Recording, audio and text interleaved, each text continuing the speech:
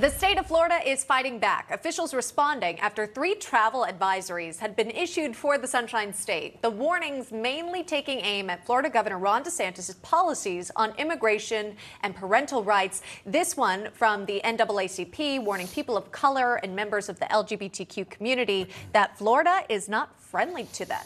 Yeah, and it wasn't just them. The League of United Latin American Citizens, the latest group to criticize DeSantis, that group upset over an immigration bill said to be the strongest ever in Florida.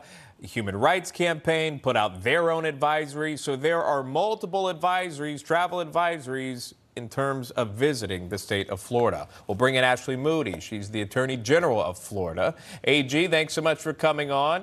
How are you hitting back against these so-called travel advisories by these advocacy groups? And what does that do to the state, to the business owners, to the tourism industry? Well, look, I think that Governor DeSantis has pointed out, and almost all state leaders in Florida have said, this is part of a political campaign. These advisories has been going on for some time, and either it's purposeful to deceive their interest groups and their members and those that are actually wanting them to do their jobs, or it's shockingly ignorant. You know, Florida leads in protecting our communities and our children. We lead in education. We're #1 for Black-owned businesses. Just last weekend, 23 people were shot in Chicago. I loved your last guest that we're talking about paying attention to the reality of what these groups are pushing. I believe that government policies should first and foremost protect our children, protect our kids, let them be kids as long as possible. And we should develop them educationally so that they can go on and be successful and lead happy lives. Sure. And if you look at the policies, there's a glaring difference between those in these other radical-led states and Florida, where we're focused on making things better for these families and citizens. And that's what we'll keep focusing on. It's Florida focus. Yeah. We're not distracted by this. And we let the data do the talking. Well, it must not be too bad, because one of the directors, the chairman of the NAACP, appears to show Florida as his home, right? And of course, we've done some clarifying on that. They say, oh, it's not really a travel advisory, it's just a warning, an awareness situation here. Because as you point out, AG, there are a lot of businesses that could be impacted by a lack of tourism to the state. Think about the revenue that could be lost. Wanted to point this out by Florida Senator Rick Scott. He issued his own sort of tongue-in-cheek travel advisory here, this time against socialism, though. He said travelers should be aware that attempts to spread socialism in North Florida will fail and be met with laughter and mockery. So talk to me about this, AG. I know, again, it's sort of the timing's a bit humorous here, but is there some serious a serious warning behind it when you think about potentially people who've come from Cuba and have actually fled countries that have been socialist and communist in nature? Well, pay attention to what folks are doing in terms of moving to Florida, traveling to Florida. We lead in net migration. We broke tourism records. Folks want to come here. But what are we doing in the meantime?